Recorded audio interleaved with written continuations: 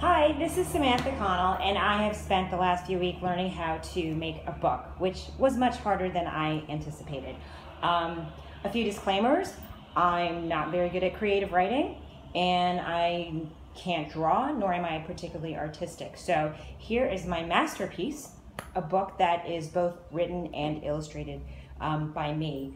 And by illustrated, I should be clear, I used Pixton, which is a server-side software that allows you to create graphics, and I chose it because I could create a character and use the same images throughout the book, and you can manipulate the background and add props. So that's how I actually put together the graphics and the illustrations. So anyway, this is Rosie Mosey Walks to School.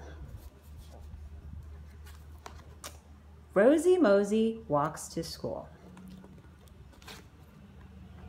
Rosie Mosey is in no hurry. She doesn't fret. She doesn't worry. She thinks about what shoes to wear. She doesn't rush. She doesn't care. She's not afraid of ridicule. So Rosie Mosey walks to school. Rosie Mosey is in no hurry. She doesn't fret. She doesn't worry. Mommy yells, "You'll be late again." But Rosie daydreams now and then. Her friends get mad. They won't carpool. So Rosie Mosey walks to school. Rosie Mosey is in no hurry. She doesn't fret. She doesn't worry. "Come on, Rosie, the bus driver waits." But Rosie's not worried about being late.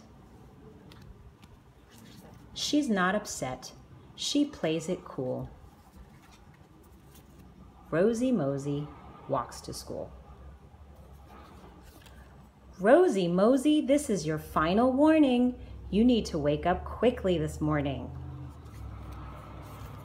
We have to leave rather soon. Your doctor's appointment is at noon. You have to get one tiny shot, but I don't think it will hurt a lot. Rosie Mosey starts to worry. She starts to fret. She's in a hurry. She doesn't stop to brush her hair. She is getting out of there. Rosie's gone. She's no fool. Rosie Mosey runs to school. The end.